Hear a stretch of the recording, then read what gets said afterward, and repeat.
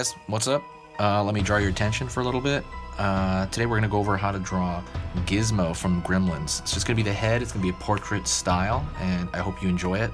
It's going to be for beginners, so it's going to be step-by-step for beginners. So stick around, and you're going to learn a lot, and we'll have some fun. So, love Gremlins. I was a huge fan of that movie.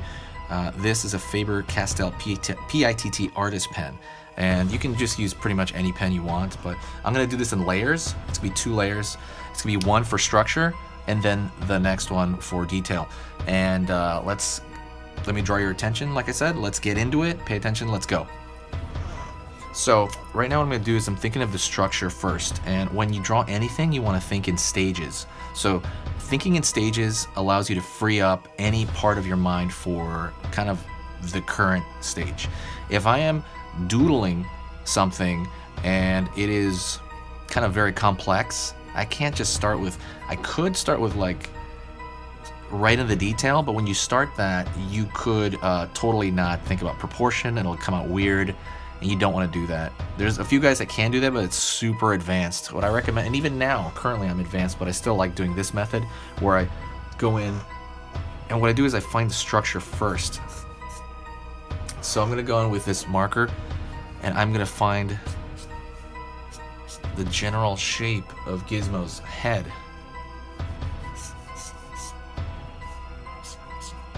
The structure of his head, I'm going to use a square, because it's kind of squared out like that. And he's got kind of Yoda's profile, because his ear is, again, looks like a bat wing.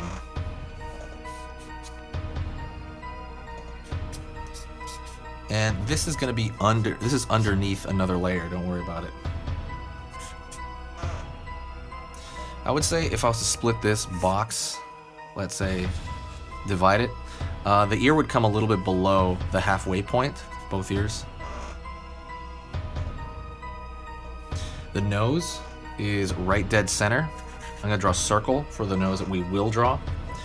And then the eyes are right above that center line, and they're pretty big. And then there is a mouth section that is open for that.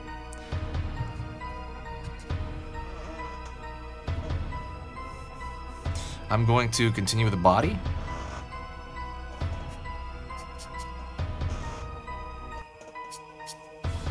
And he's got a fat little kind of fat character body, kind of like a teddy bear.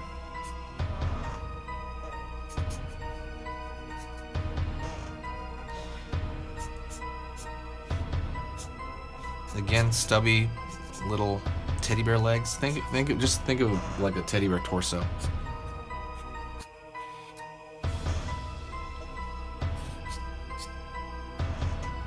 And the arms are thicker than the legs.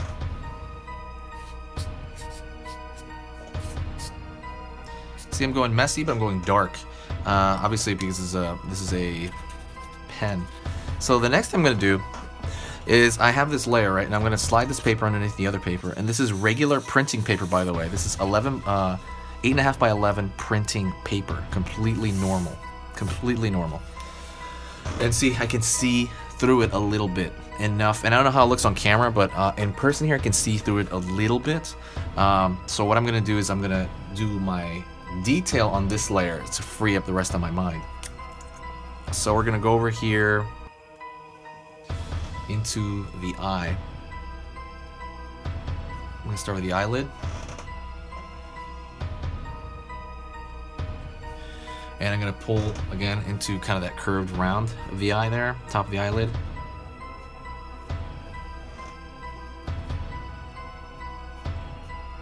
The eyeball takes about half of the entire width of the eye. Line underneath for the lower eyelid.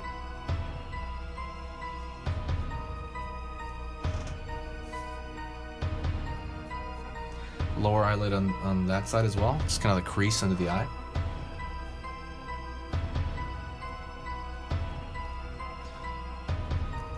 Finding the pupil of the eye, leaving a little room for the iris.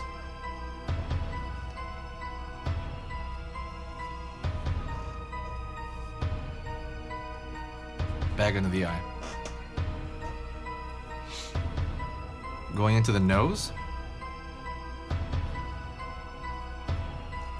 The nose is pretty small. We already have it there. It's really relatively small compared to the eye. One nostril, another nostril. The nostrils are actually flared up.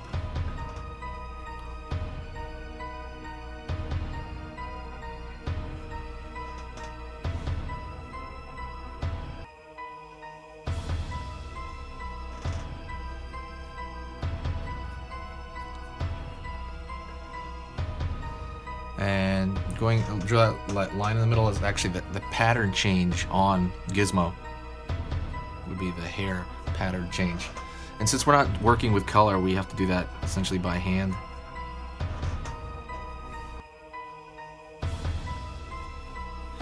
And I'm trying to keep the lines relatively thin since they are like hair. We're changing, like it's hair that we're kind of changing the form of.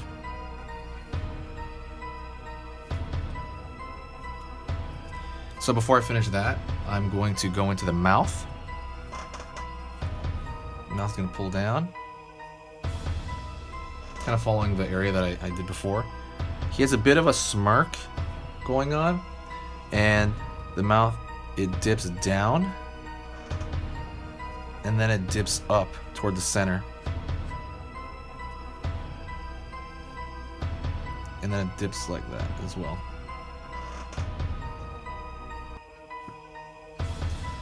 Then I draw the rest of the line for underneath.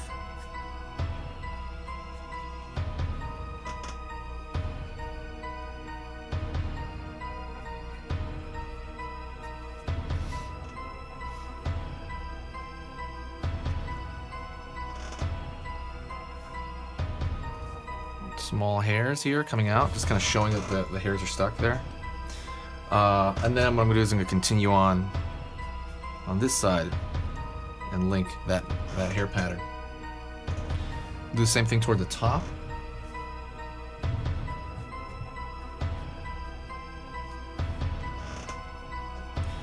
I'm gonna go over here to the other eye, and I'm gonna keep the proportion of that eye in mind.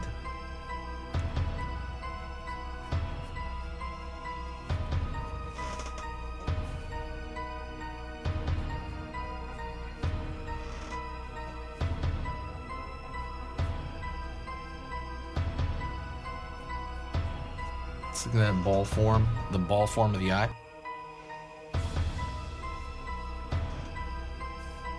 Have you seen Gremlins before? It's not a very popular. I'll say it is popular, but I understand it's been a lot of time, right? It's like an '80s movie. And then they did Gremlins 2, and I know they're talking about a new Gremlins. They should make a new one. I think they should make a new one. I think it's about time.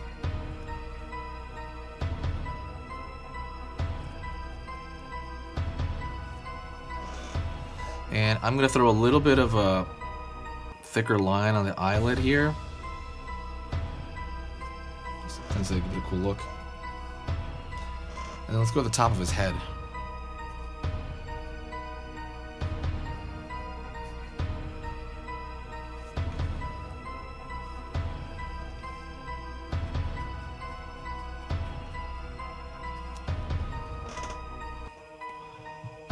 Here, throwing more small shapes over here.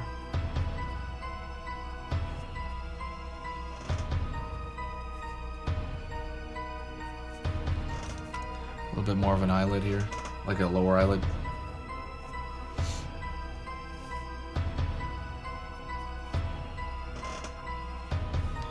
Then I'm gonna go to the edge of the fur over here. Edge of the fur over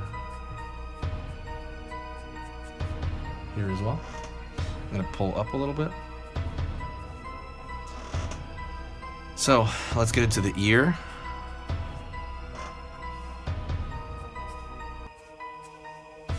And I'm going to try to pull that in one stroke.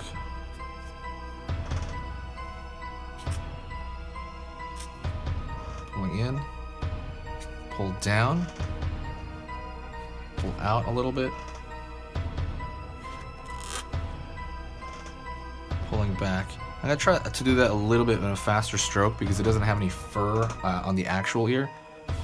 I mean, it has it right here, like kind of where it connects, but on the actual outer portion of the ear it doesn't really have any fur, so I can't just do this, you know, and I have to pull it in like one smooth stroke a lot.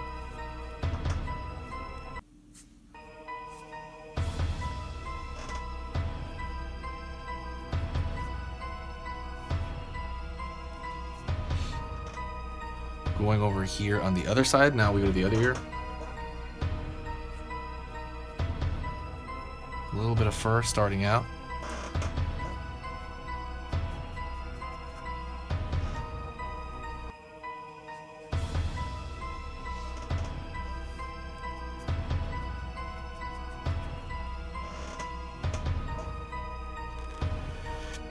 Pulling out.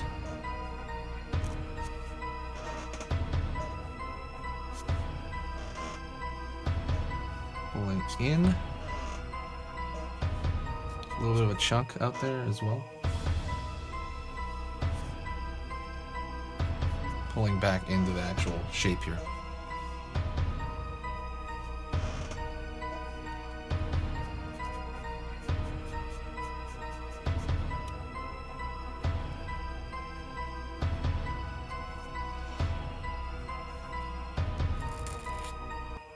A little bit of shadow under that ear area.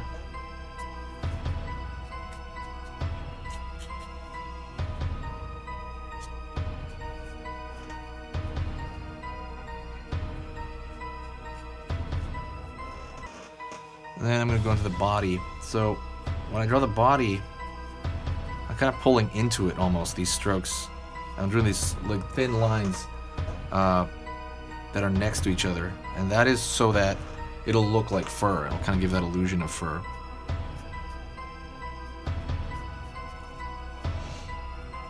His hands are just going to be down. And also, his hands are essentially just little nubs. And I'll go over that in a second here.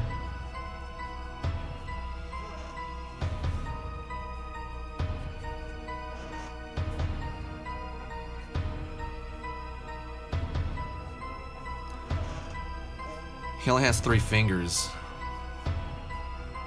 so, but he does have fingernails.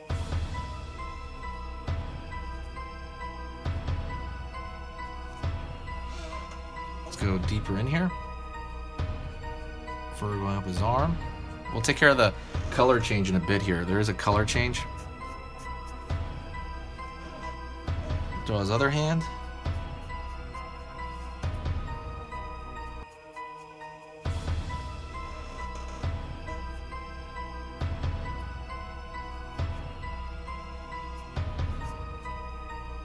Again, little nubby fingers.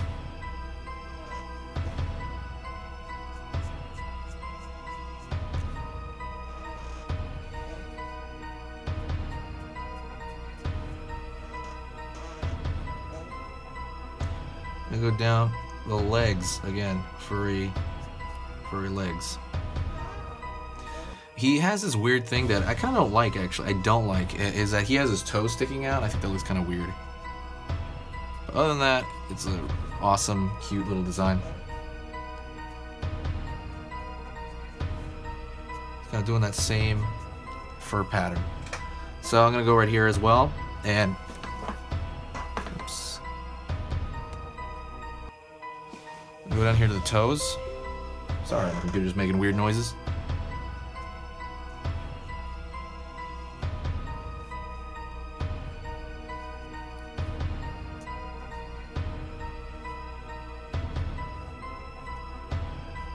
Essentially, what I'm doing is I'm just drawing circles.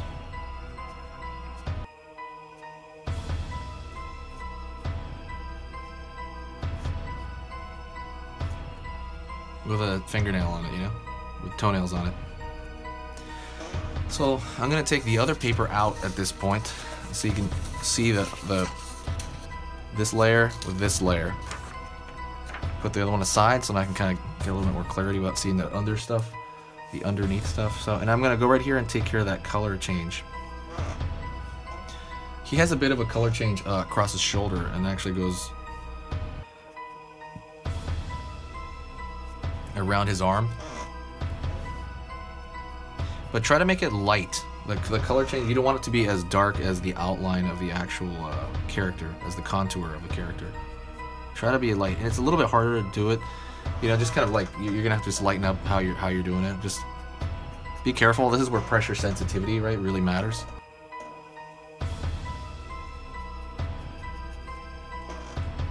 And right here in the face, he has a color change as well.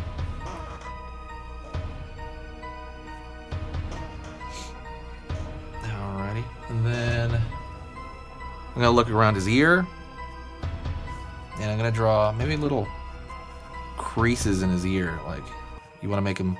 This is where the small detail would be. Like, his ear would be. I think it was a little bit like not chewed up, but you know, it's organic. So draw maybe little dots along the ridge here.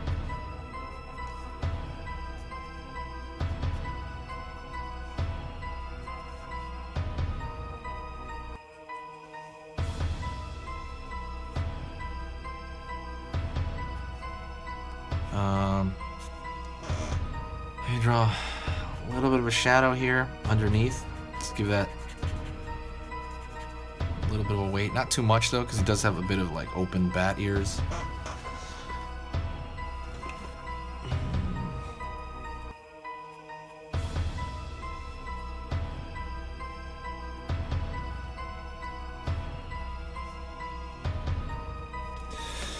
All right.